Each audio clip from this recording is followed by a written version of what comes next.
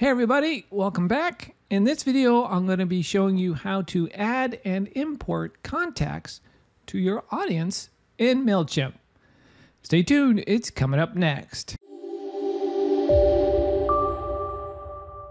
couple things before we start. Make sure that you have permission to upload contact information to Mailchimp. And the second thing is start with a spreadsheet. It'll make your life so much easier to import or add, copy and paste contacts into your audience list. Okay, so start with those two things. Make sure you have permission and start with a spreadsheet. And I'm in a test audience here. We have 0 contacts, 0 subscribers. So what we're going to do is start adding some. Now, the way you do that is by going into Add Contacts and clicking that drop down, or just click on Add Contacts, and you have a couple of choices here. Let's take a look at Add a Subscriber. Here you can add 1 subscriber at a time. So maybe it's a one-off type of customer or client. You've asked permission, they said yes, and you can add in all their information, okay? The only field that is required by Mailchimp, obviously, is the email address. Everything else is up to you and what you want to use the information for remarketing or keep in touch with clients or contacts or that type of thing. Okay? So that's one way you can do it. Going back to our audience dashboard here and clicking on Import Contacts. So this is your other option. Here you have 2 choices. You can upload a file, a CSV or a tab delimited text file, or you can copy and paste. Now, a CSV file is a specially formatted file. Again, this is a reason why you want to start with a spreadsheet, because you can easily convert Excel or Google Sheets and save it as a CSV or a tab delimited text file. The other way you can do it is copy and paste. So let's start with copy and paste.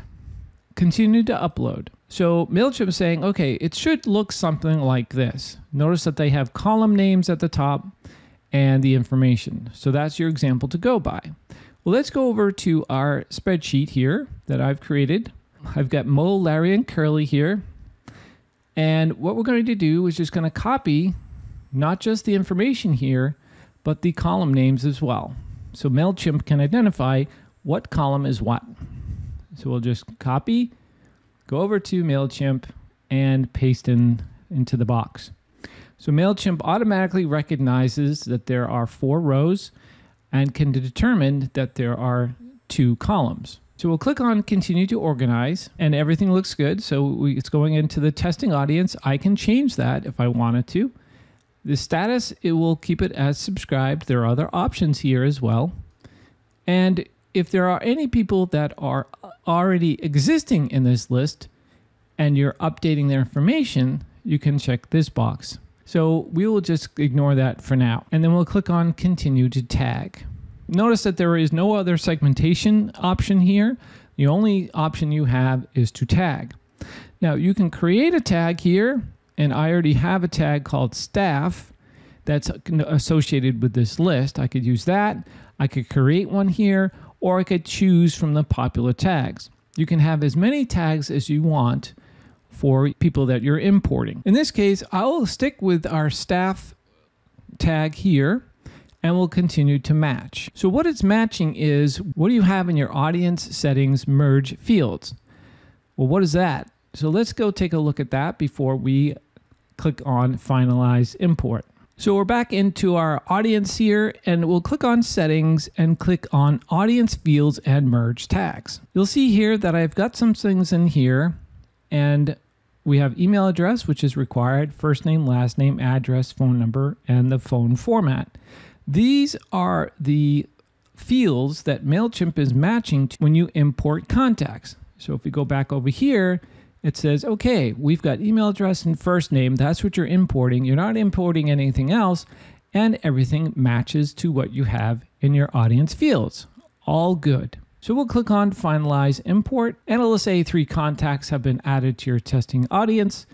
And then we can click on Complete Import. Now, if we click on View Imported Contacts, so everything looks good. We have first name, we have email address, we have our tags, and they're subscribed. And it also lists the source and the date added.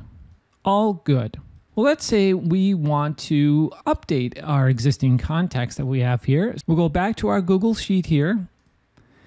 And let's say we want to add in more columns and some more data. Let's say we want to add in a birthday. Let's say we want to add in start date. And let's say we want to add in whether my staff is full-time or part-time. So for birthdays, I know I have Larry's birthday and I have Mo's start date. Notice I'm not formatting these columns. So basically to Google Sheets, these are text. But when we go to import, we'll change them. And for full-time, we'll say that Curly is yes full-time and Larry is no full-time. Okay, so now let's copy this information. Okay, we have it copied. Go back over to our subscribers, click on Add Contacts again, Import Contacts. We'll do the copy and paste again, continue to upload. We'll paste in our information. We'll click on Continue to Organize. Now what we're going to do is click on that, update any existing contacts, and we'll match the email address with any existing contacts and update the information. So we'll click on Continue to Tag. We'll add the staff tag again, even though we didn't add anyone, but we'll just add it here and see what happens. We'll click on Continue to Match. And Mailchimp's going to put up a little stink here because it's saying, hey, I don't have this birthday and start date and whether you're full-time. What's going on? So what you have to do here when you see that is that you have to verify what this is and if you want it added. So we'll click on here. It says edit the column name to resolve this error. So we'll click on that. And your option is to designate an existing field that you have in your audience field settings or add a new field. And that's what we see here, create a new field. So we'll click on that. We'll give it a field label as birthday. And instead of text, it will be a date. This is where we change the formatting. Click confirm. We're all set with that one. Now let's click on start date. Same thing. Click on create a new field. Put in a field label, start date, and also change that to date.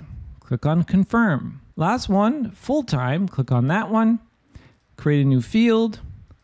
And here we're going to call this full-time. And we're not going to obviously change it to date. We're going to keep it as text. Click on confirm. Now Mailchimp is all happy. We have no red flags. We're going to import these new columns and new information. So we're going to click on Finalize Import. It says 3 contacts will be updated. We'll click on Complete Import. Let's click on the View Contacts this time. So we now have extra information associated with the contacts that we've already had in our list. And notice that it didn't add an extra staff tag. It recognized that there was already a tag called staff, so it didn't add another one. There's no tags that say staff. But we have our start date now. We have full-time or not full-time. We have our birthday here for Larry. All looking good. The last one I want to show you is when we import a CSV file. So we'll go back to our demo. Here's our list. So now we're going to add in Shemp. Now I've already copied it from elsewhere and I'm just going to paste it in real quick. Save us some time. Okay, so we've got first name, we've got a birthday, we've got a start date, and full time. Now, what we're going to do here is going to go to File and go to Download in this case. And if you're from your desktop or a PC, Mac, if you're on Excel, then you'd select Save As. And in our case, we're going to save as or download as, comma, separated values. Also note that you can do tab separated values. So click on comma separated values, click on Save File, go back over to our audience, do the same process, click on Add Contacts, Import Contacts, and instead of copy and paste, we'll do Upload File, click on Continue to Upload, click Browse, click on the CSV file to upload it, and then click Continue to Organize. It's going to our testing audience, we're going to have the subscribe status, we'll click off Update any existing contacts, even though we're not adding that, but it's a good thing just to check off by default, and click on Continue to Tag. Now, since we are adding Shemp, we do want to click on staff to create our tag for that new contact, and we'll click on continue to match. So we'll click on finalize import and click on complete import. View the contacts, and we now have Shemp right here, birthday, start date, and our tag of staff. The other thing I want to share with you, let's say you have your entire audience that you want to update. Maybe you want to update everybody with the same tag or different tags, that type of thing. What you can do there is you click on the export audience button here. It will download a zip file. You unzip it, and in there you'll have your subscribe CSV file that you can then add it through Excel or Google Sheets or what have you.